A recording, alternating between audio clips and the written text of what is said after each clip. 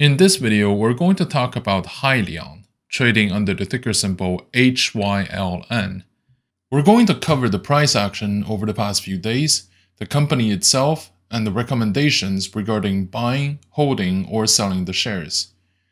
If you would like to see more stock analysis videos, please like, comment, and subscribe to my channel. But before today's video begins, I'd just like to clarify a few things about the timing when my videos are recorded, uploaded, and how much they react to the latest market updates. Those are prepared, recorded on the day before and scheduled for the next day. If there are significant and volatile movements during the trading day, they will not be reflected in the video itself.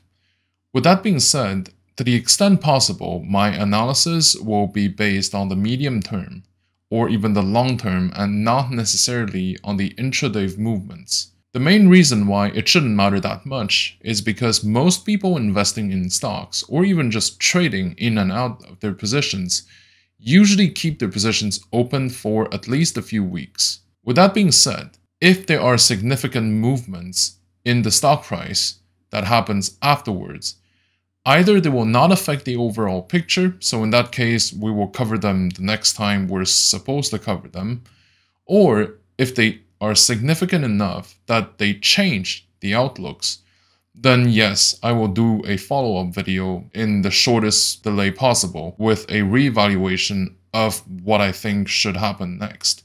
Hyliion is a startup company operating in the electric vehicle sector, founded by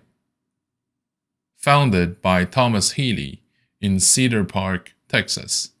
It specializes in the electrification of long-haul trucks, and what separates the company from other EV startups is that other than the fully electric vehicles that it is developing, Hyliion is also proposing to install an add-on to existing fleet of trucking companies so that they can benefit from alternative energy resources and generation other than the combustion engines.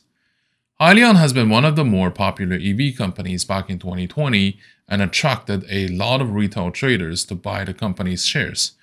So far, Hyliion has been able to stay away from negative news that some companies fell into. And as a result, the reputation of the company remained mostly intact, independently from what the company's stock has been doing.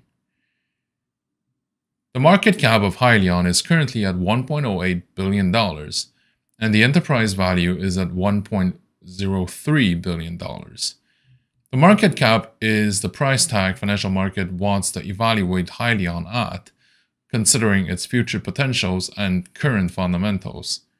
The enterprise value of the company, also called EV, is the net result of the company's assets when all the debts are paid off. Usually the market cap is higher than the EV, but sometimes there may be exceptions because the company may be highly leveraged or under selling pressure because of short positions. The quick ratio of Hyliion is currently 27.53.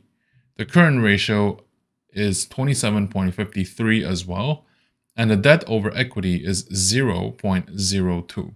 In other words, it doesn't really have that much debt.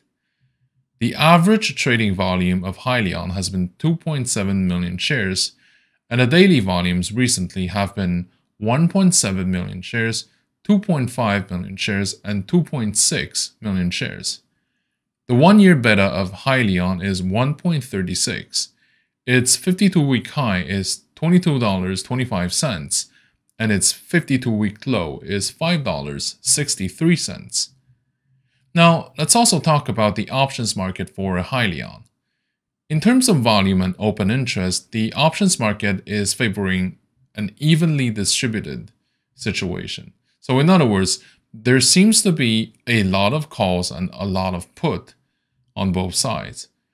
Generally speaking, put options suggest that the market believes a pullback is imminent, and a calls options mean that the market expects the prices to move up.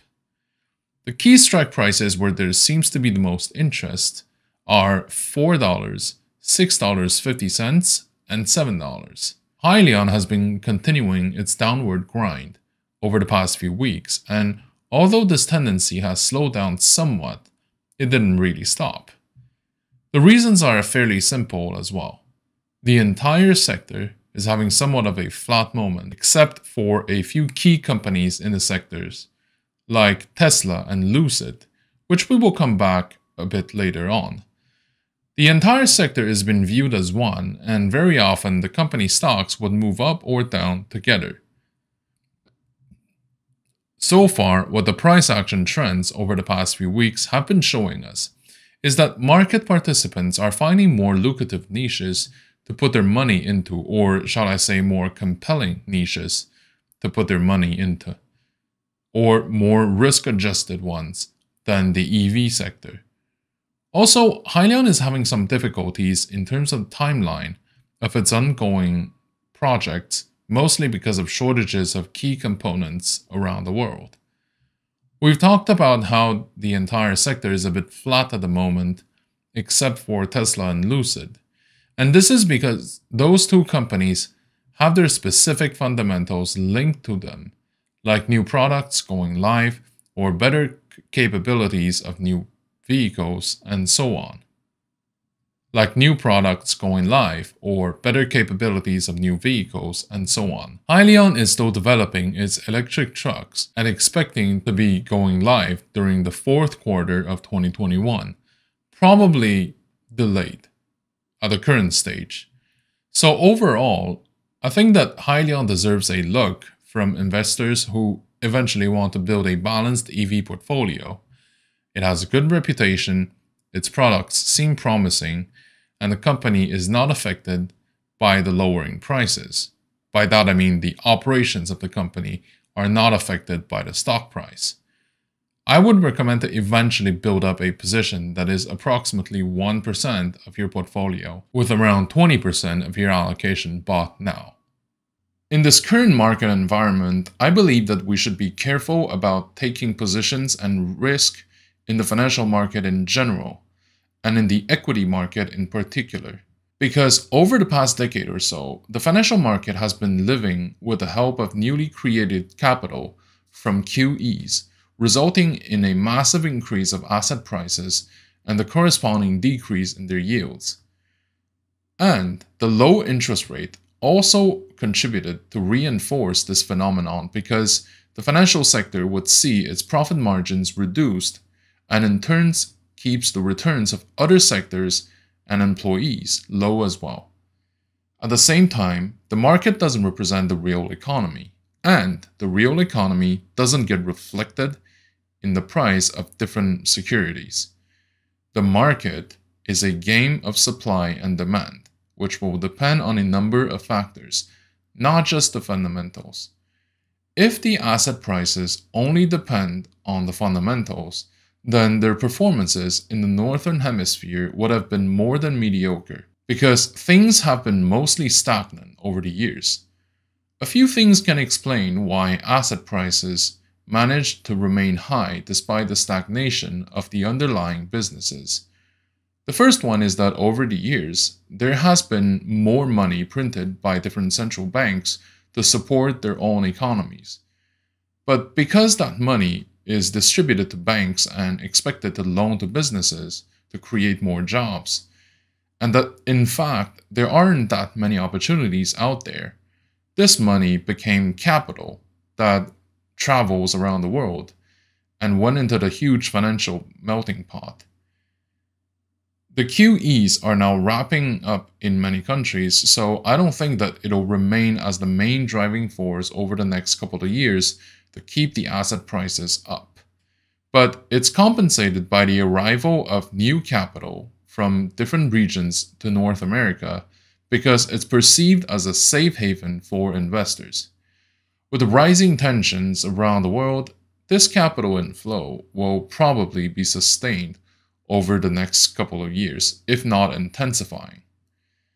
The last phenomenon is the creation of artificial bubbles that are either supported by real market trends or completely fictional ones to allow market participants to play the game of hot potato and to either create profits or to safekeep their capital. The EV sector back in 2020 is an excellent example of this. But nevertheless, what it means for the market is that the degree of uncertainty is probably going to increase over the foreseeable future, as the expectation for a recession has been building up for more than a decade, and that the economic difficulties are accumulating around the world, especially from Asia. What this means for the market and for us is that the volatility is supposed to increase over time, which will provide opportunities to make a profit or to incur losses, depending on the timing and risk management. Another thing to note for this period of time is that we have to be very careful about having shorts. It's already riskier than having longs because the losses of shorts are not limited, right? Because there's no limit in terms of how far the stock can increase. But with the increased involvement of short sellers, I believe that the stocks being shorted will have an even higher probability of getting squeezed, which will result in potentially massive losses. So we're also observing more of an irrational behavior from market participants, in the sense that very often people will choose to rush in a position not necessarily because the fundamentals are convincing, but because there's a buildup of demand in a specific stock and people will pile in to ride the gravy train with the rest of us. That kind of behavior is highly risky and may result in losses. It's worth pointing out that in 2020 and probably in 2021, the market has never presented that many opportunities, but it was also during that same period of time that many retail traders have incurred their biggest losses. A rule of thumb is that each position should be structured so that even if they don't succeed, they don't impact the portfolio stability. Positions should begin small so that there is an opportunity to average down later. And specifically for the growth stocks, I think that 5 to 10% overall should be a healthy weight for the portfolio. And each stock should represent about 1 to 3% of the positions. Thank you for watching. If you like my content, please like, comment, and subscribe to my channel.